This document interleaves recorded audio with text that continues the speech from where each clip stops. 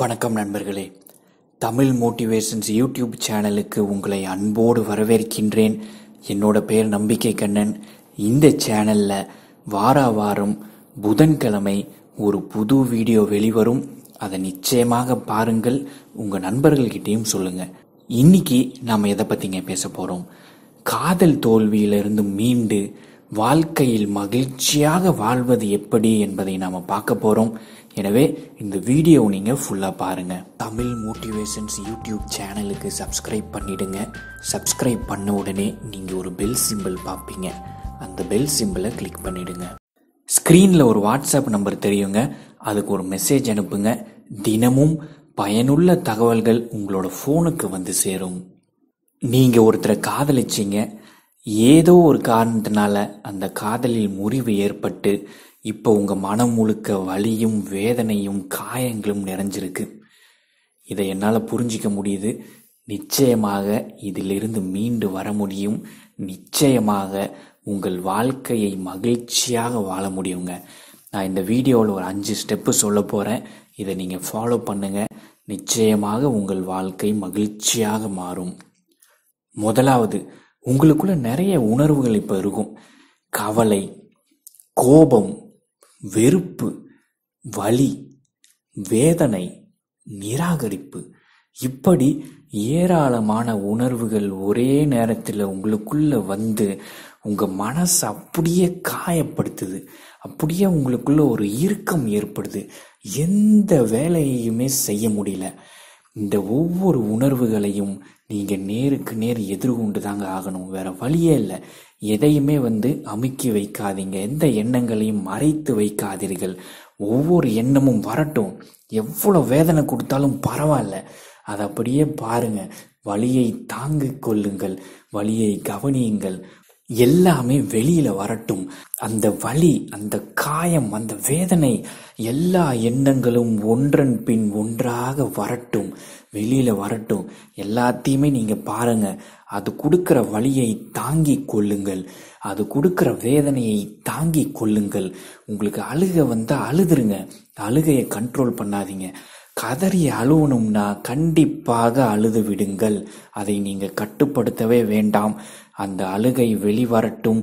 அந்த அழுகையோடு உங்களின் வேதனையும் வலியும் அனைத்தும் வெளியேறட்டும். அதுக்கப்புறம் நீங்க முக்கியமா பண்ண வேண்டிய இன்னொரு விஷயம் என்ன அப்படின்னு பார்த்தா, யாரை நீங்க காதலிச்சிங்களோ அவரை மனதார வாழ்த்தி முழுமையாக விடுவிச்சிருங்க. சரிங்களா? இதுதான் ஃபர்ஸ்ட் ஸ்டெப்பு. ரெண்டாவது, நிறைய பேர் காதல் தோல்வி ஆயிடுச்சுன்னா என்ன திரும்ப பண்ணுவாங்க? சோகமான பாடல்கள், சோகமான காதல் பாடல்கள், இதையெல்லாம் பார்த்துக்கிட்டு இருப்பாங்க. இப்படி பார்க்கறதுனால என்ன தெரியுமா ஆகும்? உங்களோட வலியும் வேதனையும் குறைவாக போறதில்லை, அதிகமாகும். ஏன்னா அந்த பாடல்கள் உங்களுக்குள்ள இருக்கிற வேதனையை இன்னும் தானே அதிகப்படுத்திக்கிட்டு இருக்கு. எனவே தயவு செய்து சோக பாடல்கள் பார்ப்பது, இல்லைன்னா இந்த சோகமான காதல் பாடல்கள் பார்ப்பதை நிறுத்தி விடுங்கள். நிச்சயமாக அது உங்களுக்கு எந்த உதவியும் செய்யாது. நீங்க என்ன பண்ணணும்னா, எக்ஸசைஸ் பண்ணுங்க. நீங்க ஜிம்முக்கு போகிற பழக்கம் இருந்தால் ஜிம்முக்கு போங்க, இல்லைன்னா நடந்து போங்க, வாக்கிங் போங்க, ஜாகிங் போங்க, சைக்கிளிங் பண்ணுங்க, ஸ்விம்மிங் பண்ணுங்க. ஏதாவது ஒரு ஆக்டிவிட்டி, பிசிக்கல் ஆக்டிவிட்டி பண்ணுங்க. சரிங்களா? உங்களுக்குள்ள இருக்கிற மன அழுத்தம் குறைந்து உங்கள் மனநிலை மாறும். ஒரு பாசிட்டிவ் எனர்ஜி உங்களுக்குள்ள வரும், ஒரு உற்சாகம் வரும், ஒரு உத்வேகம் வருங்க. எனவே உடற்பயிற்சி ரொம்ப அவசியம். அதை நீங்க கண்டிப்பா செய்யணுங்க. மூணாவது, கிராட்டிடியூட் லிஸ்ட் ரெடி பண்ணுங்க. கிராட்டிடியூட் லிஸ்ட்னா நன்றி உணர்வு பட்டியல். உங்ககிட்ட என்னென்ன இருக்கு அதெல்லாம் ஒரு பட்டியல் எடுங்க. அம்மா இருக்காங்க, அப்பா இருக்காரு, நல்ல வீடு இருக்கு, நண்பர்கள் இருக்காங்க, அருமையான கல்வி இருக்கு, நல்ல வேலை இருக்கு, பணம் இருக்கின்றது, தேவையானதை வாங்கும் வசதி இருக்கின்றது. இப்படி உங்களுக்கு என்னென்னலாம் இருக்கோ அதெல்லாம் ஒரு லிஸ்ட் எடுங்க. அது ஒவ்வொன்றுக்கும் நன்றி சொல்லுங்கள், மனதார நன்றி சொல்லுங்கள். இது ரொம்ப முக்கியங்க. நம்ம கிட்ட இருக்கிறதுக்கு நன்றி சொல்லும் போது நம்ம கிட்ட இல்லாத விஷயங்கள் பத்தி நம்ம மனம் கவலைப்படுவதில்லை. இவ்வளோ விஷயங்கள் நம்ம கிட்ட இருக்கே, இதெல்லாம் நம்மளுக்கு கிடைச்சிருக்கே, இதெல்லாம் கொடுத்த அந்த பிரபஞ்சத்திற்கு நம்ம நன்றி சொல்லணும் அப்படின்ற ஒரு நன்றி உணர்வு உங்களுக்குள்ள ஏற்படும்.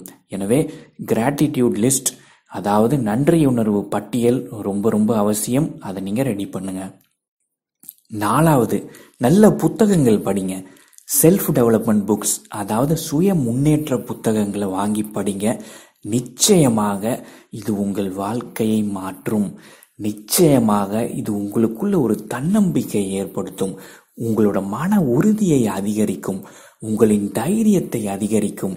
எப்படி வெற்றிகரமாக வாழ்வது, எப்படி மகிழ்ச்சிகரமாக வாழ்வது போன்ற விஷயங்களை நீங்களே கத்துப்பீங்க. நிச்சயமாக செல்ஃப் டெவலப்மெண்ட் புக்ஸ் உங்கள் வாழ்க்கையை மாற்றுங்க.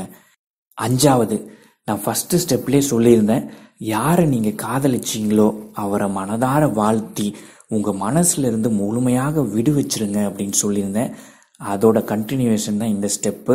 அந்த நபரை ஃபேஸ்புக்கில் இருந்து ரிமூவ் பண்ணிடுங்க, பிளாக் பண்ணிடுங்க. வாட்ஸ்ஆப்பில் இருந்து பிளாக் பண்ணிடுங்க. ட்விட்டர், அது இது என்ன சோஷியல் மீடியாவில் நீங்கள் கனெக்ட் ஆகிருந்தீங்களோ எல்லாத்திலையுமே அவரை பிளாக் பண்ணிடுங்க.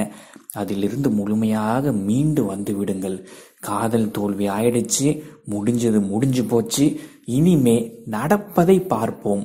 இனிமே உங்க வாழ்க்கை எப்படி இருக்க வேண்டும் அதுல நீங்க கவனம் செலுத்துங்க. அவ்வளவுதாங்க. இந்த 5 ஸ்டெப்பையும் நீங்க ஃபாலோ பண்ணுங்க. நிச்சயமாக காதல் தோல்வியிலிருந்து நீங்க மீண்டு வருவீங்க. உங்கள் வாழ்க்கை மகிழ்ச்சிகரமாக இருக்குங்க. முக்கியமான ஒரு விஷயம் இருக்குங்க. உங்க வாழ்க்கையில நடக்கிற ஒவ்வொரு சம்பவங்களுக்கும் ஏதோ ஒரு காரணம் இருக்கின்றது. இந்த காதல் தோல்வியும் கூட ஏதோ ஒரு நன்மைக்குத்தான் நடந்திருக்கின்றது. பிரபஞ்சம் உங்களுக்காக வேறு ஒரு திட்டத்தை வைத்திருக்கின்றது அப்படின்னு முழுமையாக நீங்க நம்புங்க. நிச்சயமாக பிரபஞ்சம் உங்களுக்கு உதவியாக இருக்கும். நிச்சயமாக உங்கள் வாழ்க்கை மகிழ்ச்சிகரமாக இருக்குங்க. இப்ப கமெண்ட் பதிவு பண்ற நேரம் வந்துருச்சுங்க. என்ன கமெண்ட் பதிவு பண்ணலாம்? நான் மகிழ்ச்சியாக வாழ்கின்றேன். நான் மகிழ்ச்சியாக வாழ்கின்றேன். ஆங்கிலமாக இருந்தீங்கன்னா ஐ ஆம் லிவிங் த லைஃப் ஹாப்பிலி அப்படின்ற கமெண்ட்டை பதிவு பண்ணுங்க. இந்த கருத்து உங்களின் மனதிற்குள் செல்லட்டும். இந்த கருத்து உங்களின் ஆழ் மனதிற்குள் செல்லட்டும். பிரபஞ்சம் உங்களின் வாழ்க்கையை எப்போதும் மகிழ்ச்சிகரமாக வைத்திருக்கட்டும். என்னோட மனமார்ந்த வாழ்த்துக்கள்ங்க. போன வாரம் இதை செய்தால் 1 மாதத்தில் வெற்றி நிச்சயம் அப்படின்ற தலைப்பில் ஒரு வீடியோ நான் அப்லோட் பண்ணியிருந்தேன். நிறைய பேர் பார்த்துருந்தீங்க, நிறைய பேர் லைக் பண்ணியிருந்தீங்க. 100க்கும் மேற்பட்டவர்கள் உங்களோட கமெண்ட்டை பதிவு பண்ணியிருந்தீங்க. உங்கள் அனைவருக்கும் என்னோட மனமார்ந்த நன்றி. உங்களின் வாழ்க்கை மகிழ்ச்சிகரமாக இருக்க வேண்டும் என்று எல்லாம் வல்ல பிரபஞ்சத்தை வேண்டிக் கொள்கின்றேன். ஸ்கிரீன்ல ஒரு வாட்ஸ்அப் நம்பர் தெரியும், அதுக்கு ஒரு மெசேஜ் அனுப்புங்க. தினமும் பயனுள்ள தகவல்கள் உங்களோட போனுக்கு வந்து சேரும். இவ்வளவு நேரம் இந்த வீடியோவை பொறுமையாக பார்த்த உங்கள் அனைவருக்கும் என்னோட மனமார்ந்த நன்றி. வணக்கம்.